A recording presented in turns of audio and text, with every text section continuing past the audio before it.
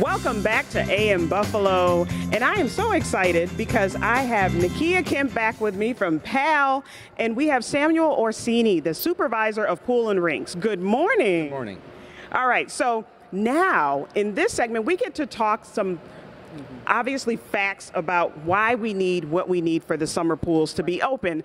But we have young people that are going to do a demonstration for us, Samuel. So they're not going to do it just yet, but tell everybody what they're going to do. They're going to be doing an active swimmer save. Okay, and tell us the importance of these classes and what they mean. So they actually mean a lot to the community because they'll teach the lifeguards how to save a life and prevent people from drowning. Yeah. And it'll teach them how to administer first aid and CPR to the swimmers if needed. So Nakia, let's talk a little bit about the first class because you guys had people sign up. Can you talk about the atmosphere that's here when you're teaching the young people and what that means when they know that they could possibly save a life and be a part of the summer program? Right. They are excited. They really are. Their parents are excited. Yeah. They come early in the morning. They're ready. They're ready to do it. I think a lot of people don't realize that there is almost like a prerequisite, a little prerequisite before they actually start. Yeah. So our instructor basically gives them the lowdown of what they'll be going through in this 32-hour training. And then after that, they actually get in the pool. Yes. We have to make sure that they can swim laps consecutively without getting winded because we want to make sure that they have stamina. We want to be able to save somebody.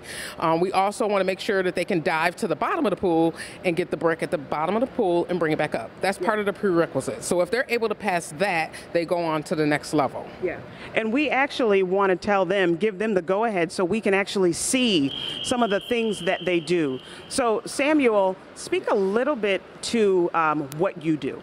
So I'm the supervisor of pools and rinks, and I oversee the lifeguards at the pools and make schedules for them and just make sure the buildings are clean and that the pools are run well. Yeah. And then the young people that participate in the summer programs, it's a fun job to have, right? Speak to that. Absolutely. They so you get to work outside for the summer. Yeah. And you make new friends that could become your friends for life potentially. And who wouldn't want to work outside in the summer? Right. So, and they'll get a nice tan, and they also get to make $20 an hour too. So. Yep. And speaking to that, he talked about getting a nice tan and making $20 an hour. Right. Speak to the perks again. I mean, we can never talk about it enough. Young people love getting their paychecks, but there are other things that they get from this as well. Oh, absolutely. I think just the socialization, the opportunity to meet other kids in the neighborhood, they get a chance to work in different neighborhoods, they earn some cash, and they have a certification that they can use all year round. Yeah. So if they decide, once they work for the summer that they want to come back and work for the city for the indoor pools, they're able to do that during the school year and be able to work on Saturdays. And a lot of people know that maybe some health clubs or theme parks or some other places that they could work as well during the school year. So that's also an opportunity. So they have the certification that belongs to them. Yeah, and then getting to the mission of PAL, getting young people involved in our communities. Talk about the importance of that. Yes, it's about the summer program, but the mission of PAL. Yes, we want to engage as many young people as we can to be productive. We want them to have something productive to do. We want them to have meaningful work, meaningful jobs, meaningful programs so that they can contribute back to their community because it's all about civic duty. Yep. Okay, so Samuel, I need you to invite some young people out to these courses. Everyone sign up and come participate in the courses if you want to be a lifeguard for the city of Buffalo. And you get to meet Samuel, right?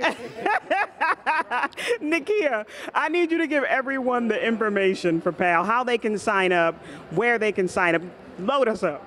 Absolutely. They can go to any of our social media pages at Police Athletic League or our website, buffalopal.com. And you could also find it on the city site, right at the bottom in the What's Happening section. Oh my gosh, if you don't want to participate now, listen, my teenager, I told you the last time you were on that my teenager is going to be a part. Yes. And so sign your teenagers up, get them excited about getting involved in the community. Thank you so much for watching AM Buffalo this morning. Oh, the city of Buffalo. I just love the city of Buffalo. Thank you for joining us. Have a good day.